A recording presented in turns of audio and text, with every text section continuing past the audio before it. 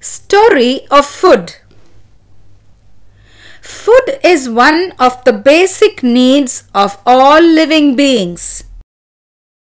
Human beings cultivate the earth and make a variety of interesting and tasty foods. Look at this picture. You can see the expression on the man's face to what he has tasted. Hot, sweet, sour, bitter. Show the changes in your face if you were to taste these things. Chili is hot in taste. Salt is sour in taste. Bitter gourd is bitter in taste. Laddu is sweet in taste.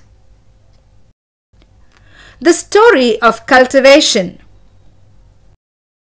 Early human beings were first hunters and food gatherers.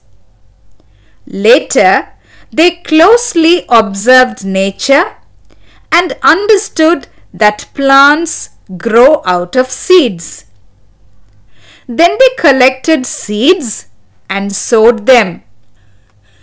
To water them regularly, they started to live on the banks of rivers and raised crops. Thus started the art of cultivation. Much of the food we eat in Tamil Nadu is prepared out of rice.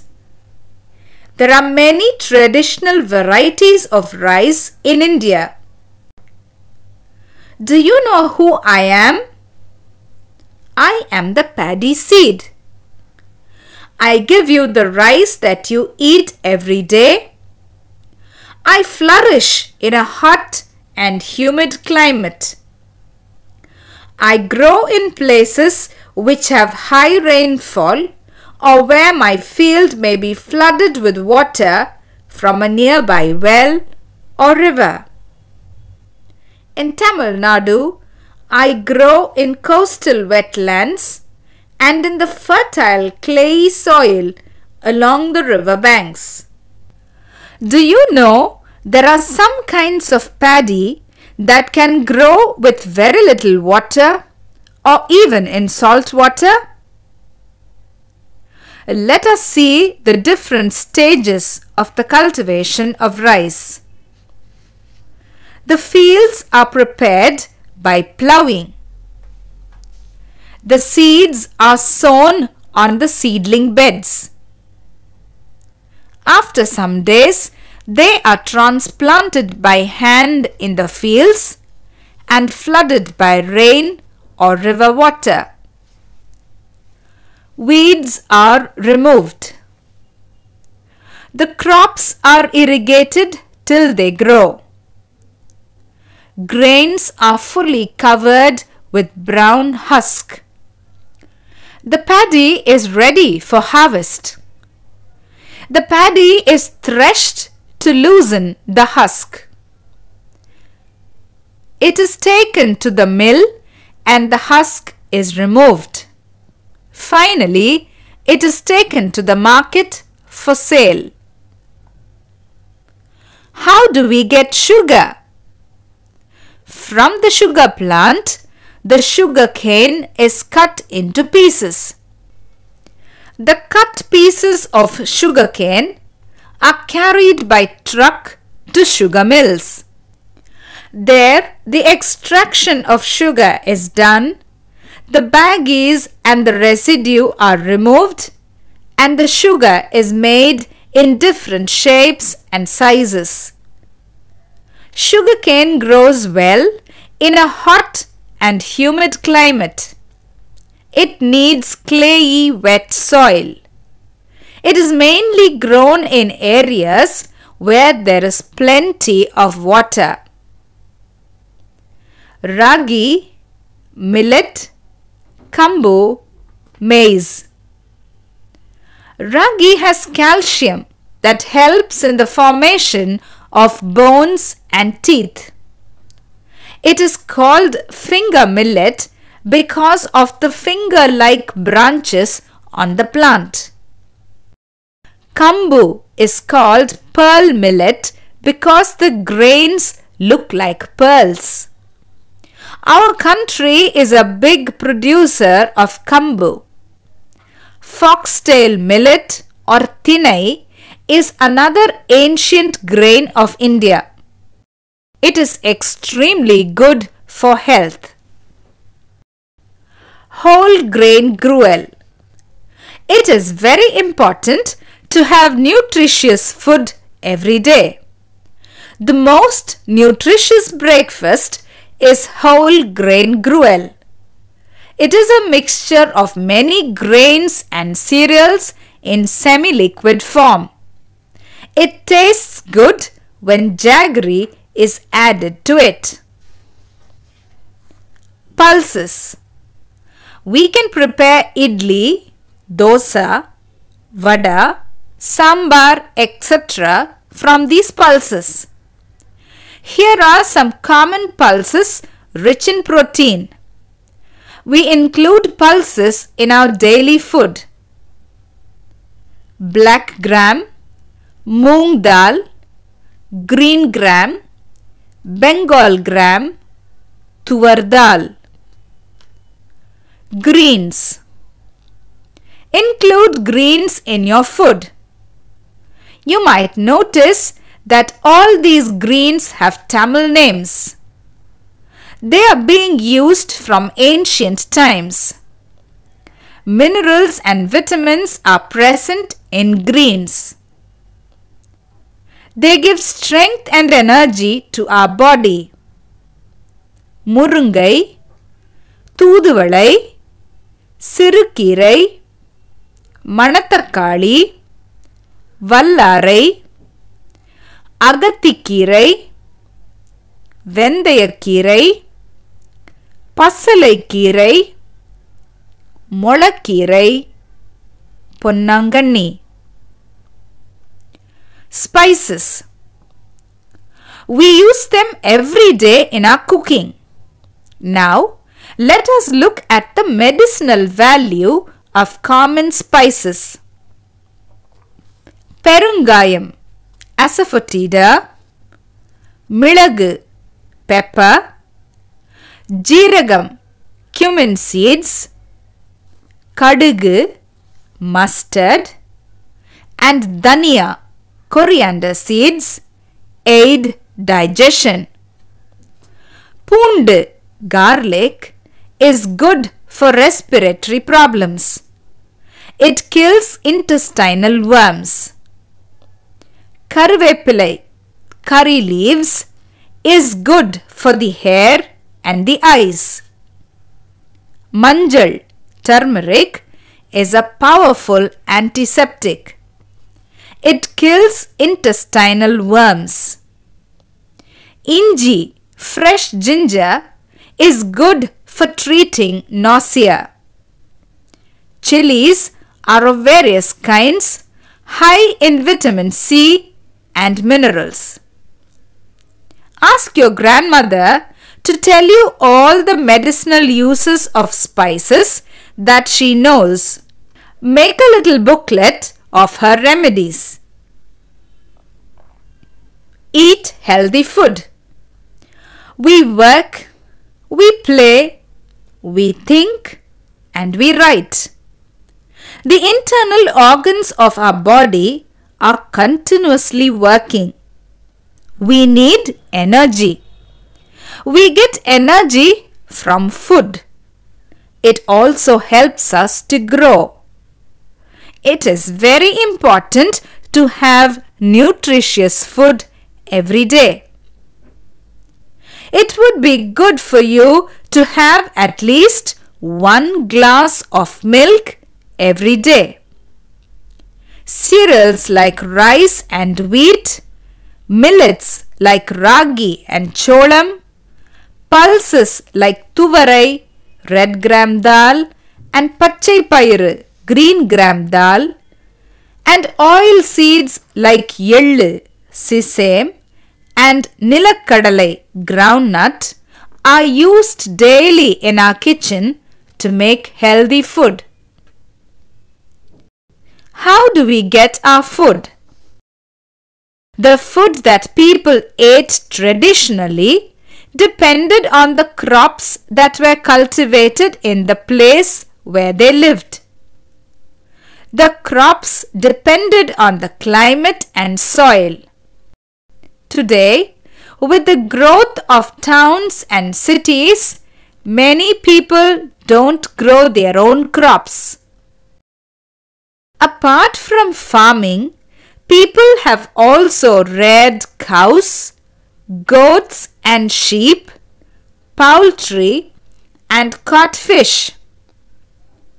Along with rice, pulses, vegetables and fruits, milk, meat, fish, eggs and farm produce are carried by trucks and lorries to the common market.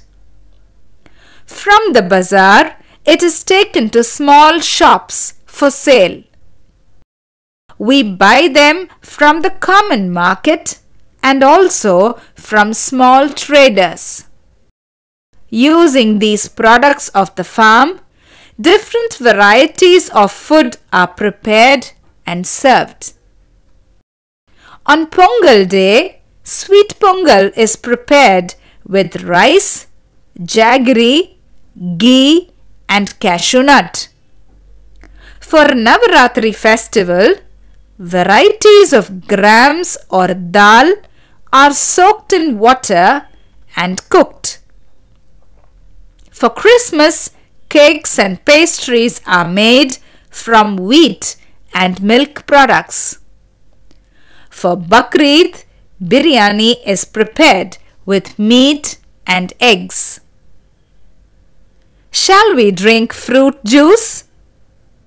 Take a lemon. Cut it into 2 pieces. Squeeze out the juice. Add 2 to 3 cups of water. Mix well with 3 to 4 spoons of sugar. Add a pinch of salt. Lemon juice is ready. A healthy drink on a hot day. You can also prepare orange juice by the same method. People who help us. We need the services and cooperation of all people in a society to live in peace and happiness. Here are some services we are going to learn about. Indian scientist and former President of India, Dr. APJ Abdul Kalam, replies to letters or greetings sent to him by school children. This is a reply from him to a class 3 student, K. Janani, of Anichampalayam Panchayat Union Middle School. How do we get letters from distant places? You will wonder how a letter reaches our friends and relatives. Now let us observe the services of the postman.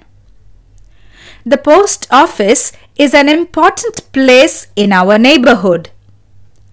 We buy stamps, envelope, postcards and money order forms from the post office. We send and receive letters and parcels through the post office. We can also send urgent messages through telegrams and parcels through speed post.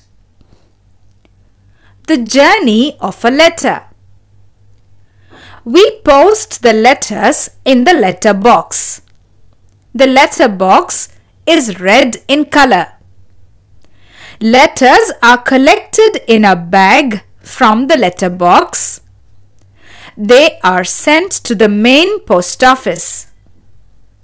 The sorter separates the letters. Then the letters are sent to different places by air, land, or C. A postman or a postwoman delivers the letters to the address written on the letter.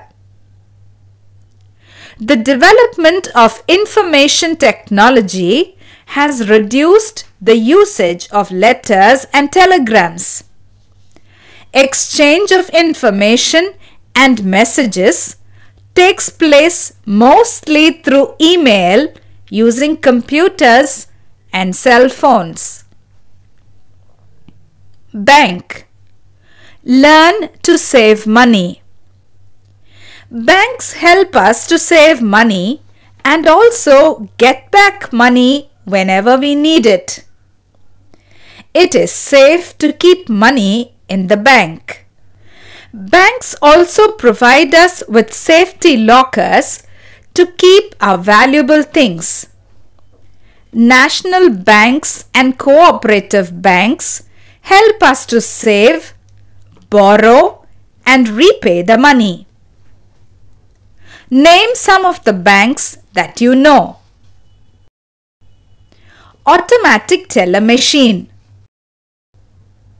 This is the automatic teller machine. We can use an ATM card to withdraw money from our bank account at any time. It functions 24 hours a day and 7 days a week. Most people get loans from the bank for many of their activities. Find out how to use pay-in slip, check, and demand drafts. People work to earn money for their needs and to contribute to their society. This we call as their profession or job. The people of the society in which we live are doing different types of work. But we live together in a society. All professions are interrelated and interdependent. Tailors stitch clothes.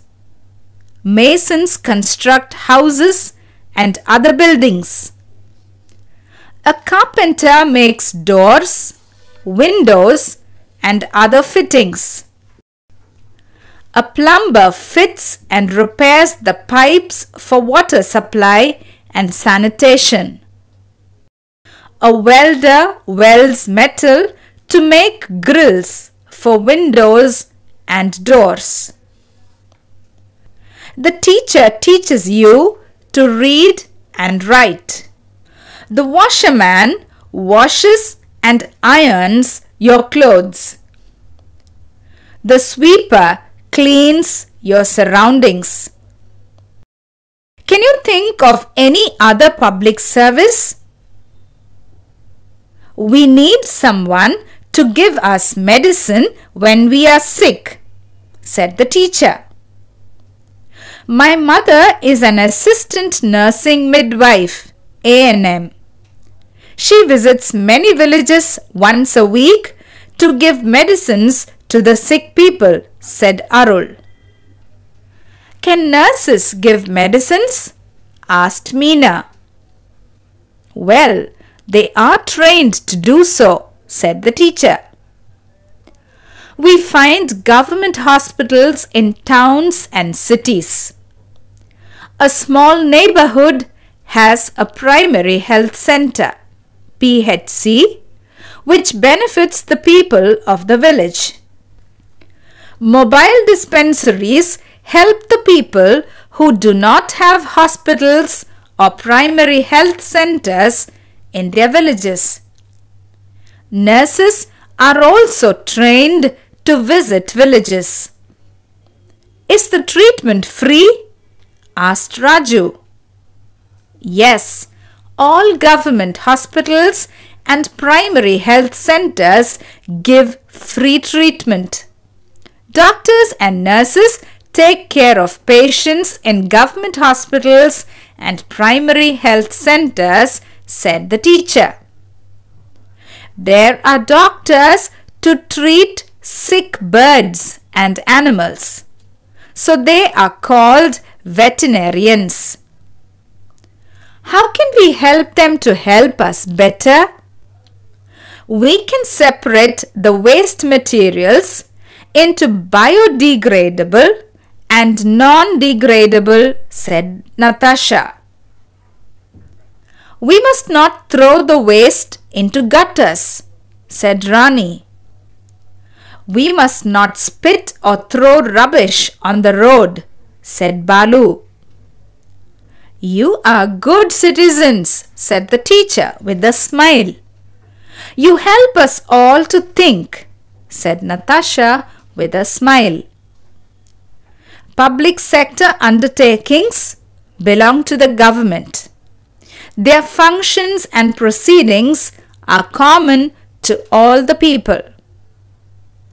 Water is supplied to houses in cities, towns, and villages from different sources. Panchayats, municipalities, and corporations take care of supplying good drinking water to our house. Power supply is provided by the Tamil Nadu Electricity Board, TNEB. Cities, towns, and villages are provided with electricity. It is also supplied to industries and factories. Panchayats have Panchayat Union. Towns have municipalities. Cities have corporations. All these facilities, which are common to the public, are made available to you. One of the basic needs of man is water. The executive officer of the panchayats or municipalities takes the responsibility of providing water in common tanks wherever there is water shortage. Ration shop, PDS. A fair price shop is a public distribution system. It is also called a ration shop. We can get food grains, pulses, oil and kerosene from the ration shop at a price lower than the market price. One must have a ration card for buying these things from the shop. We go every month to the ration shop and buy our provisions. They are called fair price shops because they do not sell to make profit. The trained people of fire service will put out the fire and save people and property when there is a fire. When there are natural disasters like cyclones, floods, and earthquakes, we get the help from the fire service. Do you know who maintains law and order? The policemen maintain law and order. They look after our property. When we have lost any valuables, we make a complaint at the police station. We feel safe because the policemen are on duty round the clock. There are all women police stations too. The policeman registers our complaints and takes action. He takes care of public safety. People in Army, Navy and Air Force protect our country.